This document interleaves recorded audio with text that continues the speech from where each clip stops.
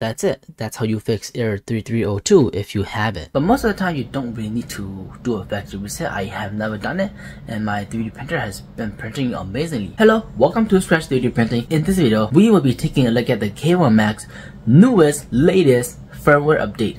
Let's scratch today's topic. Okay, so let's head over to the K1 Max and let's look at the new firmware update for the 3D printer and see what we are getting. Okay, so as of right now, the current version is 1.3.3.26. The latest is 1.3.3.29, and that's an increase, which is nice, easy to read. There's lots of things here, so we will read that in the computer so that it's bigger and we can see more clearly.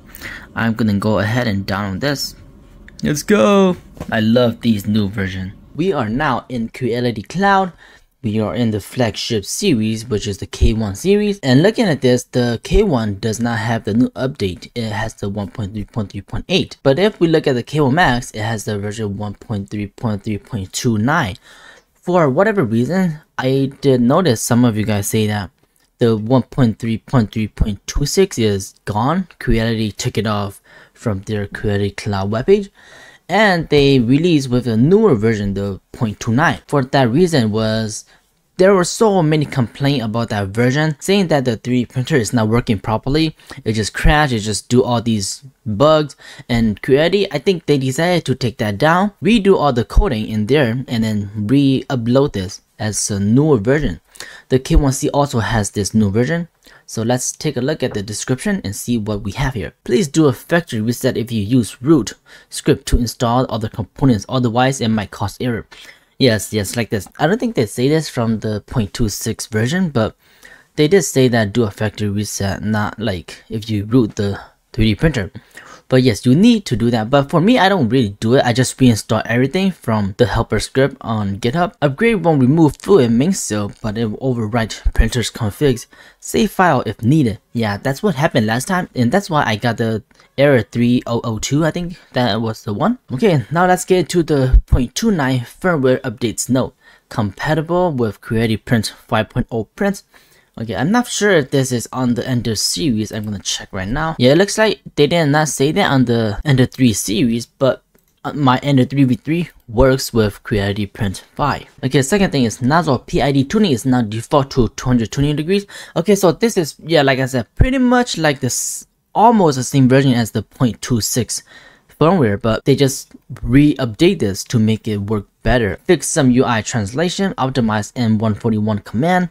Camera setup, failed prompt, yes, lower the temperature nozzle during homing sequence G28 to prevent leaking from the nozzle with certain materials when the nozzles probe the bed. That is very nice. This is nice, but when I reinstall everything from the helper script back into my K1 Max, the temperature of the nozzle goes back up to the default value. I think it was 130-ish, and they lower it to 115, but it's working fine on my K1 Max, so it doesn't really matter. Fix machine malfunction caused by printing with Bamboo Studio slice file. Okay, so Bamboo Studio is broken, Orca Slicer is not, so let's stick to Orca Slicer. Haha. That is pretty much really similar to version 0.26, but hopefully this time it actually works. Okay, now we can take a look at the 3D printer. After the upgrade, please recalibrate everything before start printing. Cancel. Yeah, we get this error 3002 on no exception. Many people say in Creality say that it's either the pin to the nozzle or the motherboard wire is not connected properly. But most of the time it's really not that. Restart and stuff like that, but it will still cause the same error. But now I know how to fix this error easily by using Orca Slicer Fluid. Now I am in Orca Slicer trying to figure out this 3002 error. As you can see right here, includes file, the config helper script, camera setting does not exist. Well, how do you fix this? Well, if you rooted your 3D printers, the way you fix this is just reinstall everything that you install before updating to the latest firmware. And as you can see here, even though I restarted, everything is zeroed out. It says that I don't have Filament, but indeed I do. It's just broken. I don't have any files.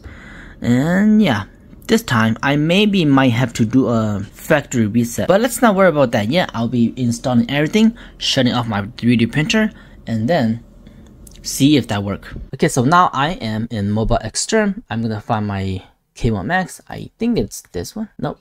I think it's this one. I got way too many 3D printers. Now that I got into my KO Max, your 3D printer has to be on. I'm just gonna press the up arrow because it saves from your previous time that you used Mobile Extern, which is very amazing. Enter that, waiting for it to load. Do you want to update? Yes.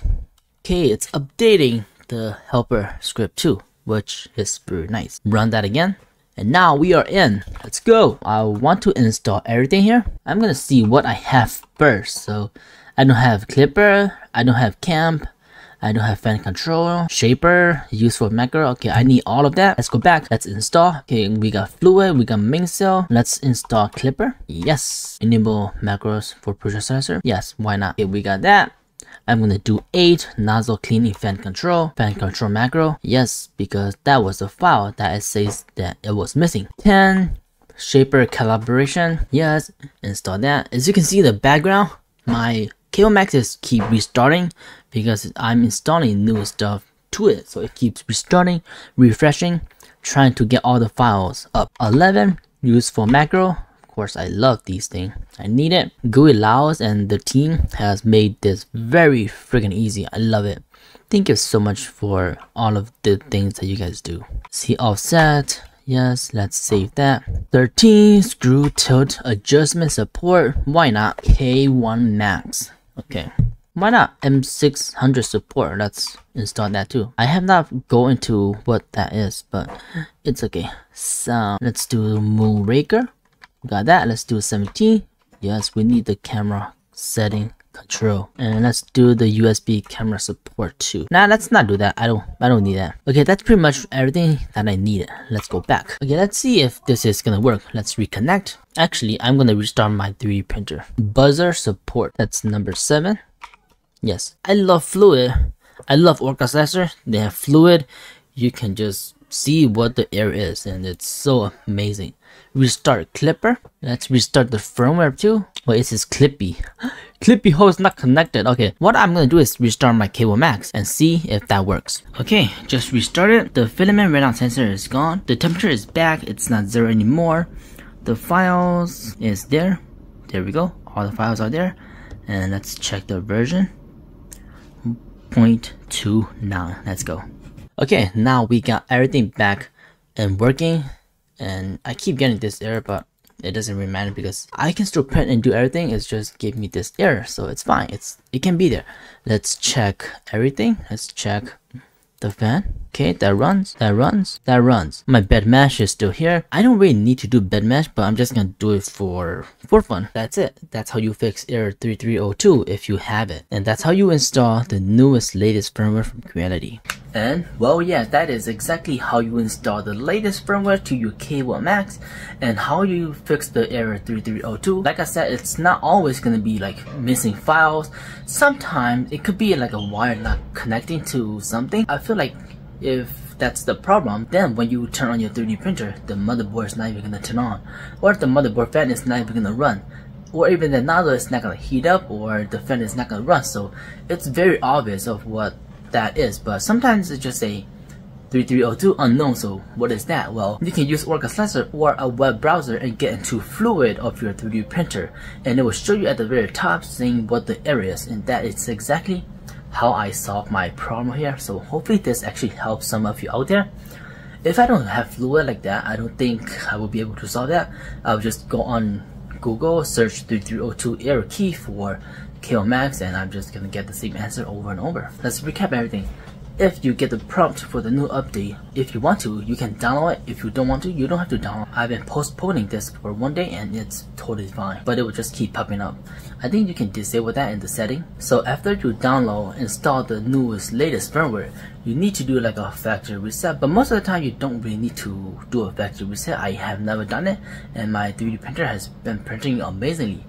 But what I find you actually need to do is the bed calibration and the input shaping, because Creality might or might not add more G-code into your 3D printer's profile. So that portion I find is actually necessary to do, but the factory reset I don't really find that necessary, and it works perfectly fine. So just do your bed calibration and just do your input shaping, because that actually helps improve the print quality. And after you got all of that done, if you have a 3302 error and if your 3D printer is booted, you need to get all the files that you previously had and reinstall them to the newest firmware so that it's there and it actually works.